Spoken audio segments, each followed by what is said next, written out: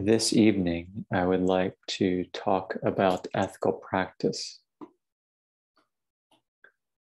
specifically about the nature and importance of ethical practice as it is understood from a non-dual standpoint.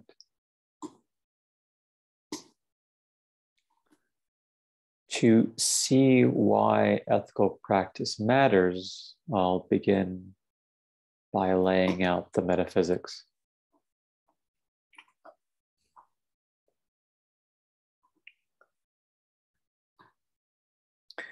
We see before us three seminal paths today.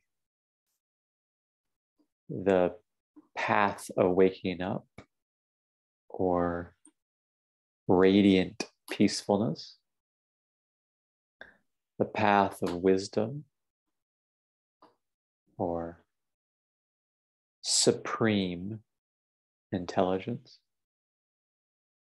And the path of love,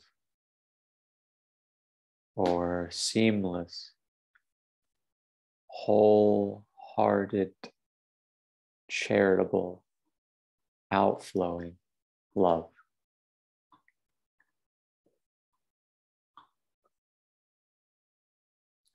We may embark on one of these three paths or on more than one. If we ask ourselves the question, where do these paths all converge? The answer is that they all converge in the one supreme reality. This supreme reality is without name and form, is entirely whole, is complete as it is, and therefore as it is entirely without attributes. The Taoists call it the Tao. Zen masters variously call it the one mind, our original nature, the unborn Buddha mind, and so on. Advaita Vedantaists refer to it as the true self, or as Parabrahman, or as Para-Atman. All these are simply names that are beside the point. For the nameless absolute is entirely ineffable and whole. Yet, it is the very nature of the supreme reality to stir into movement, to rise into becoming.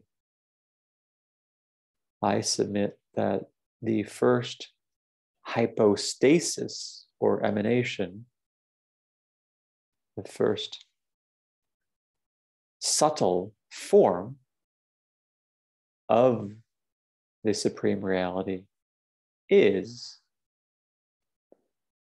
peacefulness, or ananda, supreme, perfect peacefulness. In Sanskrit again, ananda. Likewise, its natural attribute is supreme intelligence, or wisdom. And its third natural attribute is love, caritas love, overflowing, generous love.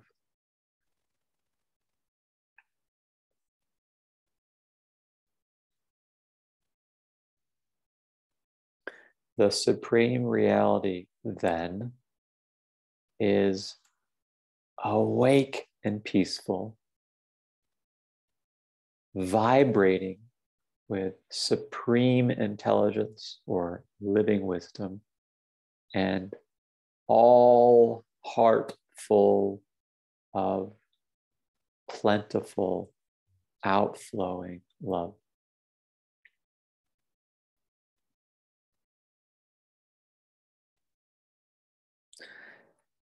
Ethical practice then is simply the way in which we, as apparently finite beings, as apparent body minds, gradually cultivate, quote unquote, ourselves to the point at which we are resonating with these divine qualities or attributes, such that we are more contentedly peaceful, more alive with wisdom, and more all full of charitable love.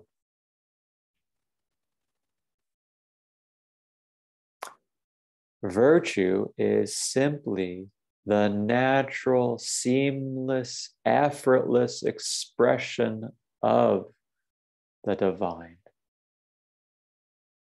through the prism of the body-mind.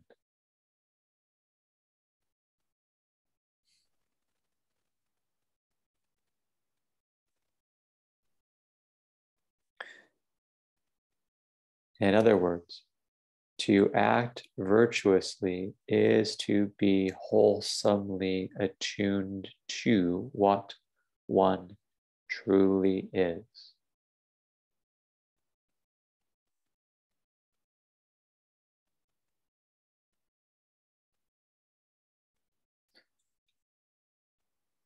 Samskaras, or false identities, are precisely going the wrong way.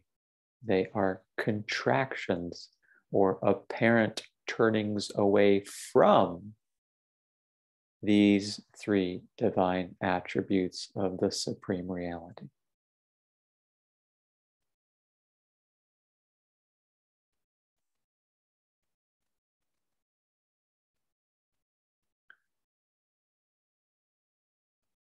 Ethical practice, to be more concrete, reveals itself in a form of karma yoga, that is, in selfless, loving, virtuous action without a doer and without an attachment to outcome. To speak even more specifically, words are arising right now. They are coming forth through this vehicle. The point is not to resist them.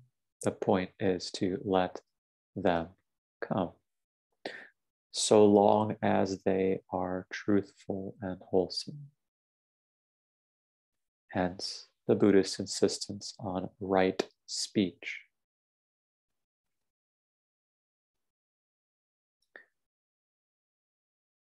Consider any action from this karma yogic viewpoint.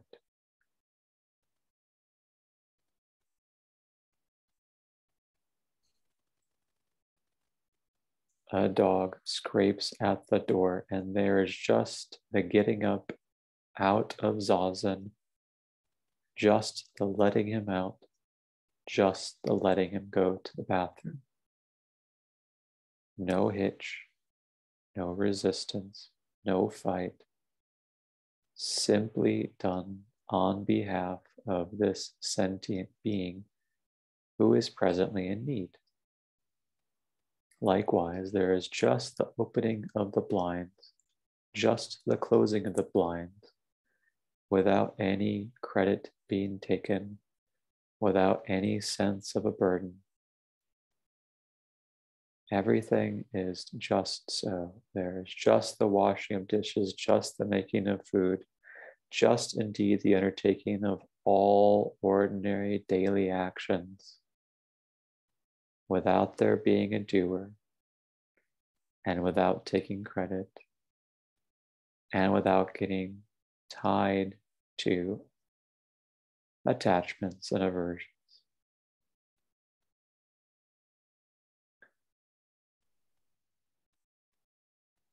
Ethical practice is precisely action without a single hitch.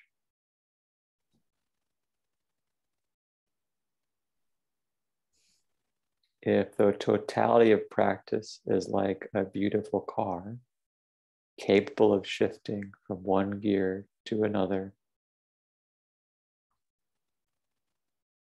if Zazen is like sitting beautifully in neutral, sitting in park, then actions throughout the course of the day are like shifting effortlessly from first gear to second, from second to third, from third to fourth to fifth, possibly to sixth, down to fifth, to fourth, to third, up to fourth, down to third, down to second, down to first, and back to sitting position.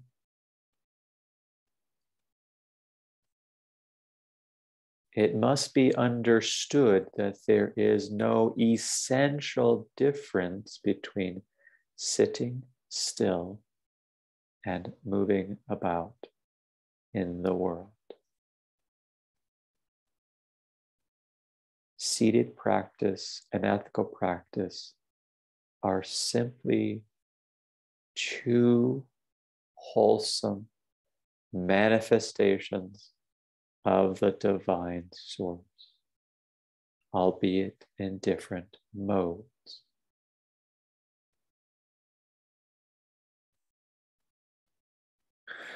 What this discussion should tell us is that ethical practice is just as important, if not more important, than seated practice.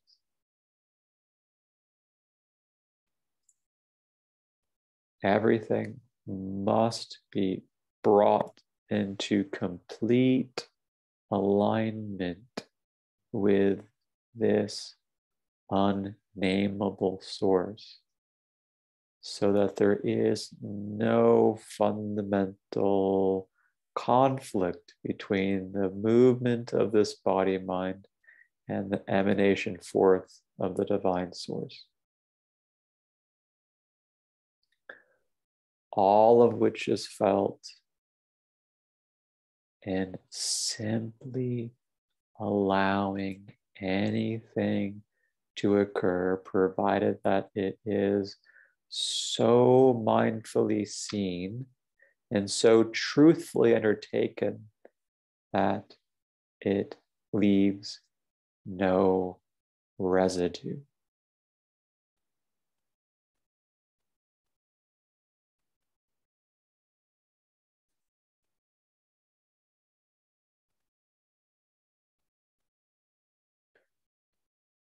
In brief, all of this is what peacefulness and clarity feel like.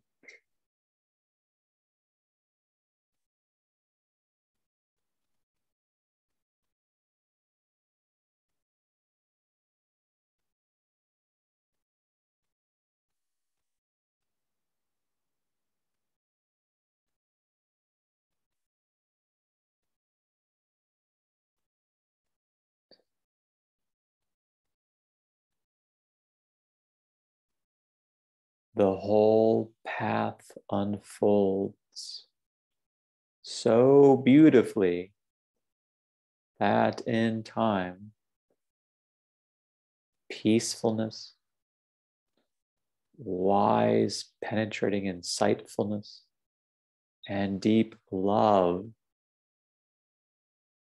should become natural expressions of body minds, which are themselves nothing but natural expressions of the supreme divine reality.